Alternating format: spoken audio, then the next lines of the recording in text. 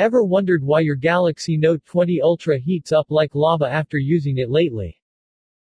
In this video we explain why you have been having those heat waves. And this seems to be because some Galaxy Note 20s have vapor chamber cooling, others use graphite. It seems Samsung equipped some of its Galaxy Note 20 Ultra and Galaxy Note 20 units with copper-enveloped vapor chamber cooling and others with layered graphite thermal pads. This was discovered by iFixit during their teardown of the Galaxy Note 20 Duo. Both of their Snapdragon 865 Plus units come with graphite thermal pads for heat dissipation, however they've found evidence in this teardown video of a Galaxy Note 20 Ultra with a vapor chamber cooling solution.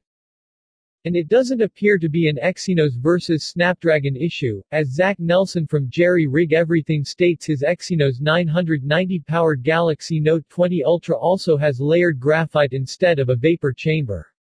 While unlikely, the difference in cooling solution could be down to a difference in 5G technology, wave versus sub-6 GHz. Many users and reviewers have characterized the Galaxy Note 20 Ultra as hotter than expected in day-to-day use. In our review, we noted that it heats up significantly with prolonged heavy load. We can even go on to say that it verges on uncomfortably hot during heavier use, more so than the Galaxy S20 Ultra. Hey, at least Samsung made the motherboards of the Galaxy Note 20 series to look like AT-ATs from Star Wars, neat. Suffice to say, despite its heating, the Samsung Note 20 is still a very legit phone and we wouldn't advise you not to buy it. Thank you very much for watching. Subscribe and comment if you have any thoughts about the video. See you in the next video.